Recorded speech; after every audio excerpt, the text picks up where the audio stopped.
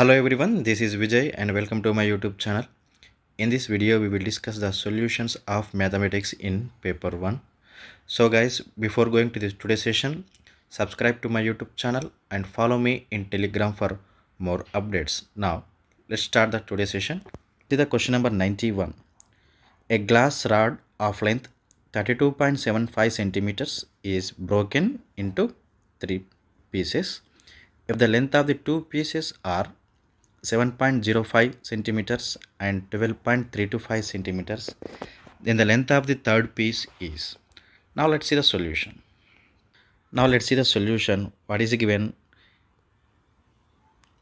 A length of rod is 32.75 centimeters.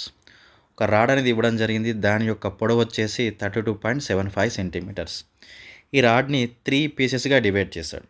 ఎలా divide చేశాడు? 3 పీసెస్గా డివైడ్ చేశాడు. దాంట్లో 2 పీసెస్ యొక్క లెంత్ అనేది ఇచ్చేసాడు. So length of this part is 7.05 and length of this part is 2.325. Okay, so మనం ఈ థర్డ్ పీస్ ఉంది కదా, ఈ థర్డ్ పీస్ యొక్క లెంత్ ఎంత అనేది ఫైండ్ అవుట్ చేయాలి. సో ఇది ఫైండ్ అవుట్ చేయాలి కాబట్టి we consider this part has X.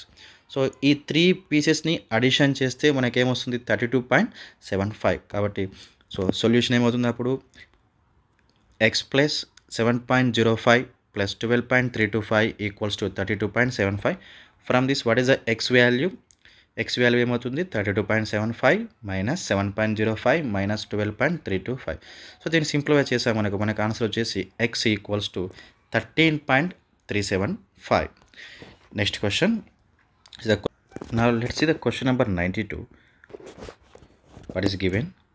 Square bracket 124 minus curly bracket and small bracket of 48 divided by 6 plus 4 into 3 minus of minus 6. First ఈ small brackets ఉన్నాయి కదా, ఈ స్మాల్ బ్రాకెట్స్లో ఉన్న వాల్యూని మనం సింప్లిఫై చేయాలి. So let's see the solution. 124 minus 48 divided by 6 plus 4 into 3 minus of minus 6. First we solve the division. Okay, so division solve చేస్తే 48/6 అంటే వాల్యూ ఎంత వస్తుంది? 8. After the division next multiplication. 4 into 3 is 12. So 8 plus 12 20. Okay, next minus into minus plus 6. So 20 plus 6 is 26. So 124 minus 26. So 124 minus 26 means what is the value? 98. So option 1 is the correct answer. See the next. See the question number 93. After 12 years, Devasena's age will become 4 times that of her present age. Then her present age is. So ఇక్కడ question ఏమిచ్చాడు? 12 సంవత్సరాల తర్వాత దేవసేన వయస్సు ప్రస్తుత వయస్సు నాకు 4 రెట్లు అయినా ప్రస్తుత వయస్సు ఎంత? సో ఇక్కడ దేవసేన వయస్సు 12 సంవత్సరాల తర్వాత ప్రజెంట్ ఉన్న ఏజ్కి 4 ఇంతలు ఉంటే సో ప్రజెంట్ ఏజ్ ఎంతో కనుక్కోవాలి. Let's see the solution. So Devasena యొక్క ప్రజెంట్ ఏజ్ ఎంత అనుకుందాం? ఎక్స్. దేవసేన ప్రజెంట్ ఏజ్ ఎంత అనుకుందాం? X. So after 12 years her age becomes 4 times to the present age. అంటే 12 సంవత్సరాల తర్వాత దేవసేన ఏజ్ అనేది ఇప్పుడున్న ఏజ్కి 4 ఇంతలు అవుతుంది. కాబట్టి సో ఏమని రాస్తాం? X plus 12 equals to 4 into X. So X ఇటు వచ్చేస్తే 4x minus x value is 3x. Okay, so 3x equals to 12 కాబట్టి from this x equals to 4. Let's see the option. Yeah, answer 4 is the correct answer. Answer 4 is the correct answer. Next problem. See the question number 94. The smallest number that must be added to 321,727 so that the resultant exactly divisible by 3 is. So తెలుగులో వచ్చేసి ఏముంది question ఇక్కడ? ఏ కనిష్ట సంఖ్యను 321,727 నాకు కలిపిన వచ్చు సంఖ్య 3 చే నిశ్శేషంగా భాగించబడుతుంది.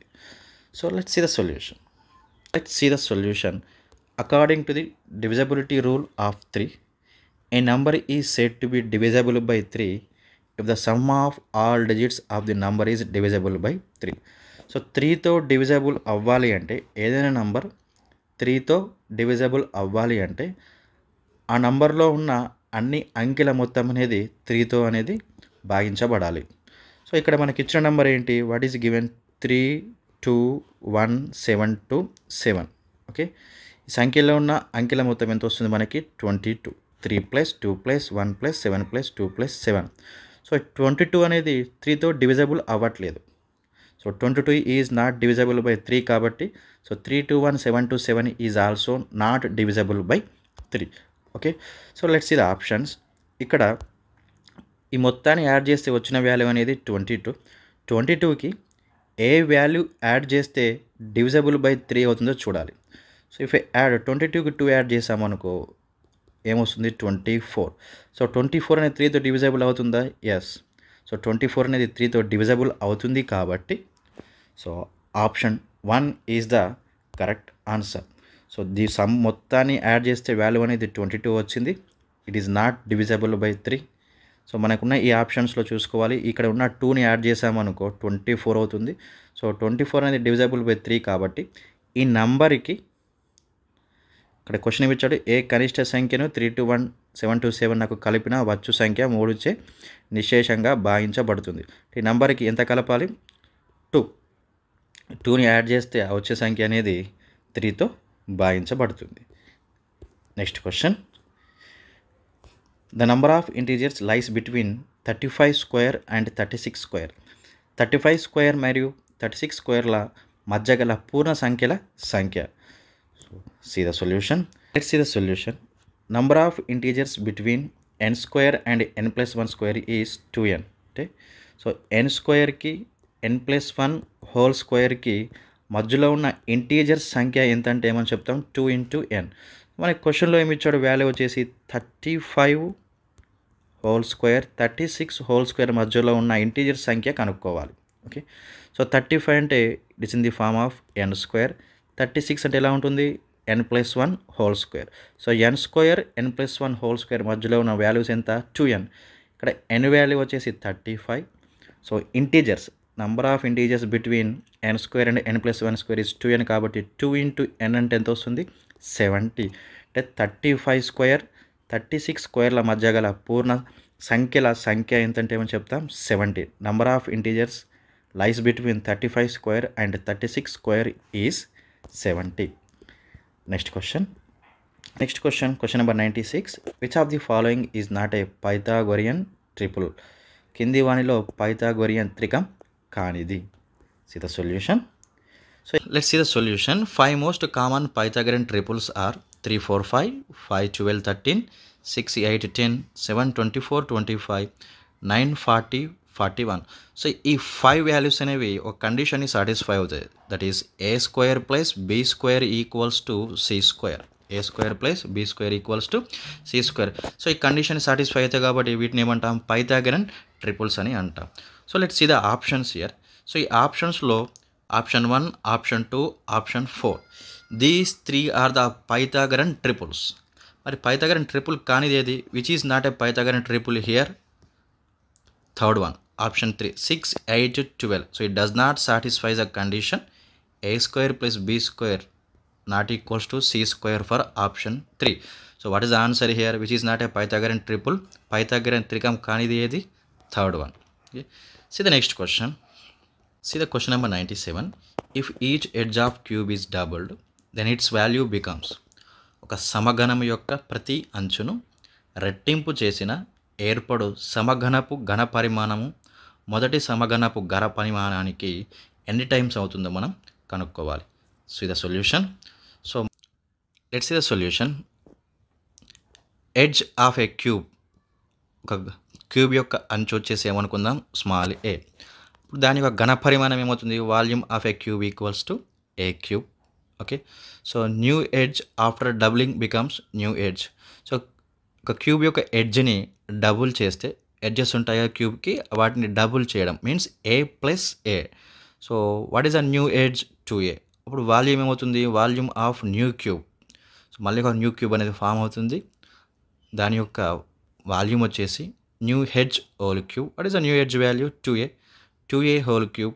So 2a whole cube means what is the value? 8 into a cube. So see here. So what is the value? If each edge of the cube is doubled, then its volumes becomes 8 times That value becomes 8 times. ఎందుకంటే volume of new cube equals to 8 times to the volume of the given cube. So మనకి volume of the new cube ఏమొచ్చింది, 8 into a cube. ఈ ఏ cube అనేది first ఇచ్చిన cube యొక్క volume కాబట్టి, so volume of the new cube is 8 times to the given cube. Okay, so ఇది answer. See the next question, question number 98. If the perimeter of an equilateral triangle is 24 centimeters, then its altitude is, ఒక సమబాహు త్రిభుజం యొక్క చుట్టుకొలత 24 centimeters అయితే దాని యొక్క ఎత్తుని కనుక్కోమన్నాడు. Let's see the answer. Let small A be the sides of equilateral triangle. In the perimeter of triangle is equals to a plus a that is 3a. ఒక సమబాహు త్రిభుజం యొక్క 3 భుజాలు సమానం. ఓకే, ఒక భుజము ఏ అయితే మిగిలిన భుజాలు కూడా ఏమవుతాయి, ఏ అవుతాయి. ఓకే, సో దీని యొక్క పెరిమీటర్ చుట్టుకొలత ఏనే వస్తుంది, చుట్టుకొలత ఏంటి, ఈ భుజాల యొక్క మొత్తమే త్రిభుజం యొక్క చుట్టుకొలత, అంటే అదేమవుతుంది perimeter of triangle a plus a 3a. So మనకి క్వశ్చన్లో చుట్టుకొలత వాల్యూ ఇచ్చాడు, దట్ ఈస్ 24. అంటే 3 into a వాల్యూ ఎంత 24, దాని నుంచి a వాల్యూ ఎంత అవుతుంది 8. కానీ మనకు కనుక్కోవాల్సింది ఏంటి, ఆల్టిట్యూడ్, ఒక త్రిభుజం యొక్క ఎత్తు, సమబాహు త్రిభుజం యొక్క ఎత్తు. ఫార్ములా ఏంటి, altitude of an equilateral triangle is √3/2 into a. So √3/2 into what is the a value 8. 2 1s are 2 4s are cancel. 4√3 is the altitude of equilateral triangle. So see in options, option 2 is the correct answer. Option 2 is the correct answer.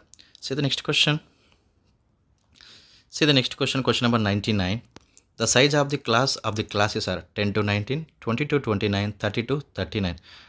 So తెలుగులో వచ్చేసి మనకి ఏమి ఇచ్చాడు, 10 to 19, 20 to 29, 30 to 39 తరగతుల యొక్క తరగతి అంతరాన్ని కనుక్కోమన్నాడు.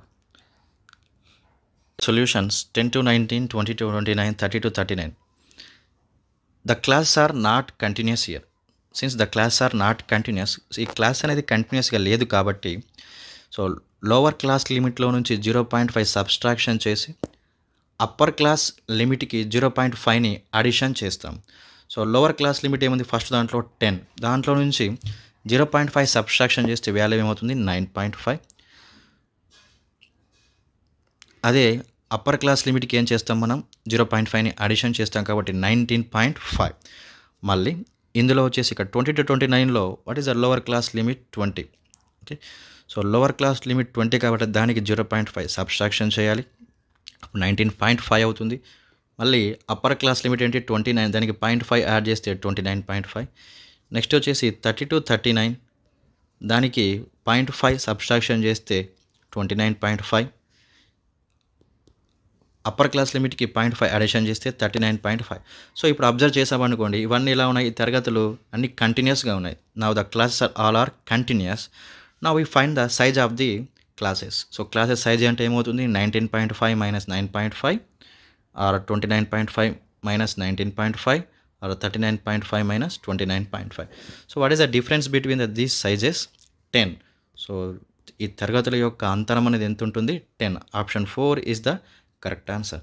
Next is the question number 100. If a pie chart is drawn for the following data, then angle of sector representing the mathematics is. కింది దత్తాంశంను వృత్తరేఖ చిత్రాన్ని గీయగా గణిత మార్కులను సూచించే సెక్టార్ యొక్క కోణం అనేది మనం కనుక్కోవాలి. సో గణితం యొక్క మార్కులను సూచించే సెక్టార్ యొక్క కోణాన్ని మనం కనుక్కోవాలి. సో ఇక్కడ మ్యాథమెటిక్స్ యొక్క మార్క్స్ ఎంత ఉన్నాయి, 8. Okay, so options 72, 68, 76 and 80. Let's see the answer. So మనం let's see the solution. Angle of sector equals to percentage of sector by total into 360. So మనకి టేబుల్లో సబ్జెక్ట్ ఉంది, పైన కింద మార్క్స్ ఉన్నాయి. మనకి మ్యాథమెటిక్స్ కింద మార్క్స్ అని ఇచ్చాడు 18. సో మనము మ్యాథమెటిక్స్ యొక్క సెక్టార్ కోణం కనుక్కోవాలి కాబట్టి, సో ఇక్కడ ఏం చేస్తాం, పర్సెంటేజ్ ఆఫ్ సెక్టార్ ప్లేస్లో we take the mathematics marks. Total అంటే టేబుల్లో ఉన్న total marks, total subject మార్క్స్ని addition చేస్తే మనకి ఎంత వచ్చేస్తుంది 90. So 18/90 into 360. సో దీన్ని సింప్లిఫై చేస్తే what is the here 72 degrees. So angle of sector is 72 degrees. So option 1 is the correct answer. See the next question, question number 101. The parallel sides of trapezium are in the ratio 2:5 and the distance between the parallel sides is 10 centimeters. The area of trapezium is 350 centimeters square, then the length of parallel sides are. ఒక సమలంబ చతుర్భుజంలో సమాంతర భుజాల నిష్పత్తి 2:5 మరియు సమాంతర భుజాల మధ్య దూరము 10 centimetres దాని వైశాల్యము 350 చదరపు సెంటీమీటర్లు అయితే ఆ సమాంతర భుజాల పొడవులని కనుక్కోవాలి. ఇక్కడ ట్రెపిజియం అని ఎలా ఉంటుంది, మనకి trapezium is in the form of ఇలా ఉంటుంది కదా. సో రెండు ప్యారలల్ సైడ్స్ ఉంటాయి. ఓకే, సో ట్రెపిజియంలో రెండు ప్యారలల్ సైడ్స్ ఉన్నాయి. These two are the parallel sides. ఇవి ఎలా ఉన్నాయి, these two are in the ratio of 2:5. Okay, so ఈ సైడ్ని ఏమనుకుందాం, ప్యారలల్ సైడ్ని ఈ 2:5 రేషియోలో ఉన్నాయి కాబట్టి let one side B 2x, another side B 5x. So వీటి మధ్యలో ఎత్తు హైట్ అనేది ఇచ్చాడు. What is the height year, 10 centimetres. H is 10 centimetres. And హైట్తో పాటు మనకి ఏరియా అనేది ఇవ్వడం జరిగింది. What is the area value, 350 centimetres square. అప్పుడు area of the trapezium formula ఏంటంటే, area of trapezium formula h/2 into a plus B, h/2 into a plus B.